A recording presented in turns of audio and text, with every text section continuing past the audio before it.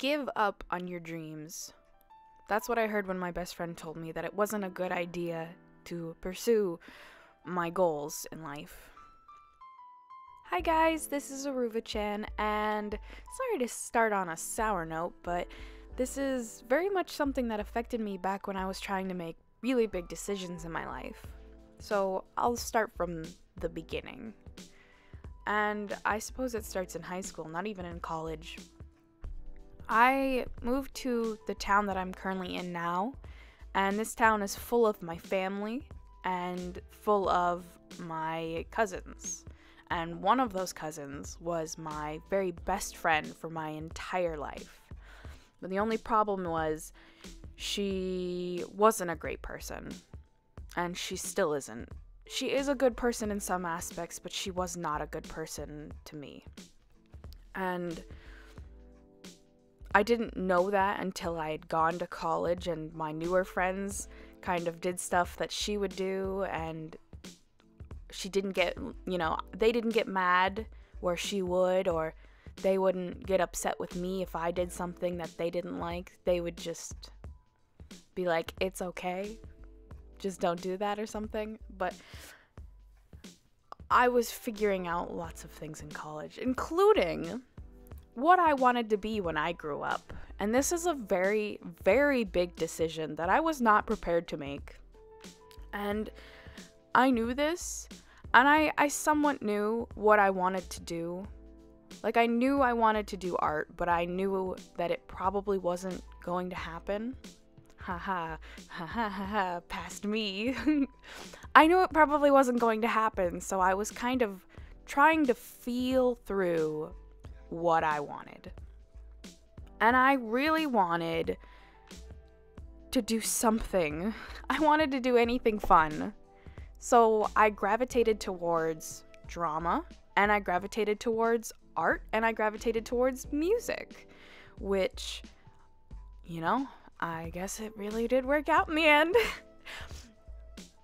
But back to this. We are in college. We are, 18 years old, home away from home for the first time in my life, and I have to make a big decision, a huge decision, a decision that will impact my entire rest of my life.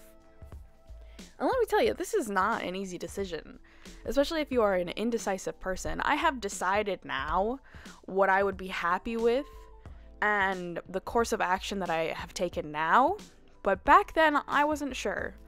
And I knew for a fact that people who had gone to art schools never did art with their life.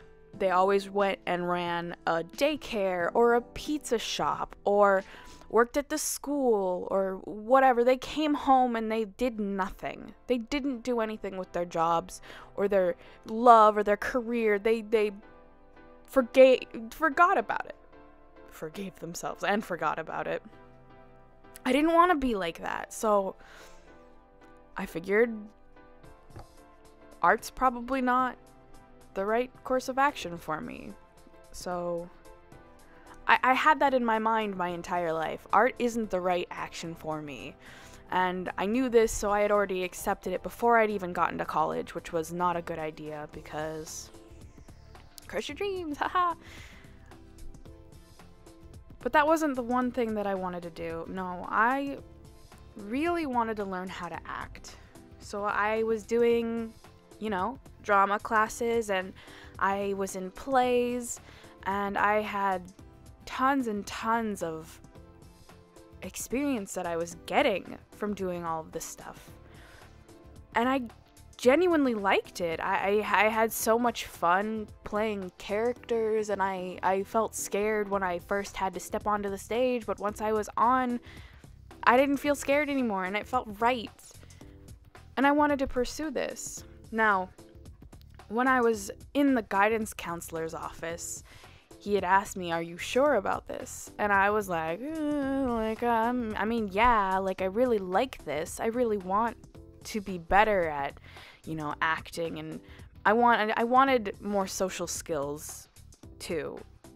I know I'm a very awkward person, so going through drama was sort of my way of starting up becoming more social and becoming the more outgoing person that I'm trying to be and I'm trying to get to.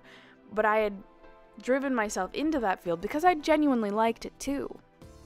And I told the guidance counselor, they weren't really a guidance counselor, he's more of a career advisor. I told him that I was fairly sure that I wanted to do this, and I had put art as a minor or a secondary major, so I would be double majoring in art and drama. And I suppose I should have done art and music if I had done anything, but I had done art and drama. And my career guy, he said, that's fine, but you need both of your parents' signatures if you want to do this course. And I was like, weird flex, but okay. Like, I'll go home and I'll ask mom and dad. So I went home and I told my parents that this is what I wanted to do. And they kind of looked at me with scared, you know, she's not really a decisive person, I hope this is the right thing for her kind of eyes. And they told me, all right, if you're going to do this, you're going to do this. And I said yes. And they were like, are you sure? And I said something along the lines of, if I am not the person who's going to do it, who will? Like, I know the people who were in my school, and I know that they had the work ethic to be, you know, bigger, but I feel like I have the determination of someone who doesn't give up.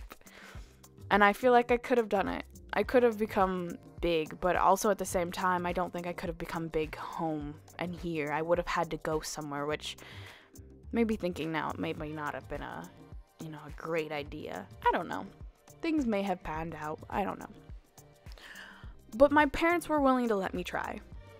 And they had signed off on this, sheet and said, yes, it's fine that she wants to be a drama and art major.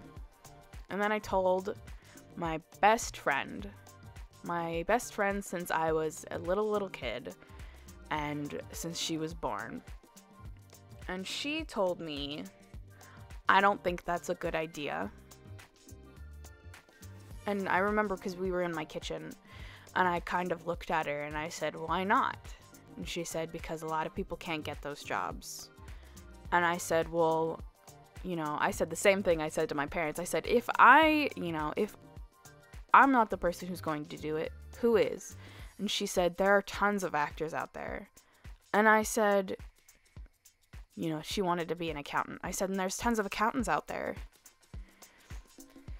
And I understand what she had meant.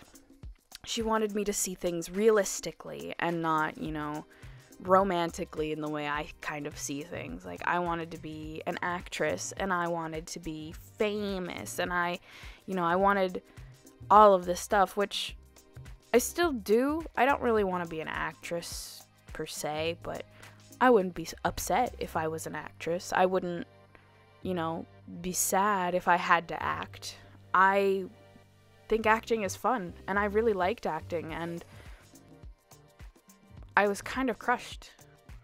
My best friend told me that my dream, my somewhat, misguided dream, maybe not even misguided, my somewhat impossible dream was impossible, and that I probably shouldn't pursue it. And it struck a chord with me.